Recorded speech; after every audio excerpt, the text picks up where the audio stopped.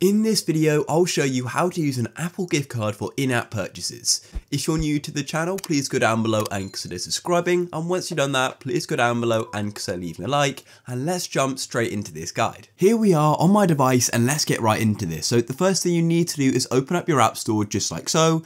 And once it loads, what you need to do is go to your account page. So you can go and get to this page from any of these, Today, Games, App, they're all going to get there. And then what you need to do is go and tap on the profile button in the top right of the App Store, which looks like a silhouette of a single person. Then the account page will load, and what you need to do is make sure you've got some gift card balance. And from the account page, to go and view how much balance you have, all you need to do is go and tap in your name and email at the top, just like so. Then you can go and see your balance just here. As you can see, I've got £6.62, then you can go and press done. And if you want to go and redeem one, then all you need to do is go back to the account page and go and tap on redeem gift card or code.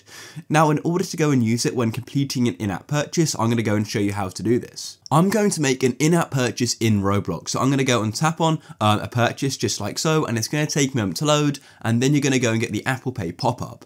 Then, as you can see, we go and you need to go and select your payment card. Well, the App Store is going to automatically go and use your gift card balance up before it goes and charges your card. So in this case, because this is an 89p charge and a cost, I can go and purely use my gift card balance. But if I remember correctly, my gift card balance is about £6. So if I was spending more than £6, then what I'd have to go and do is I'd then go and use my gift card up, and then any remaining charge left would be put on my card.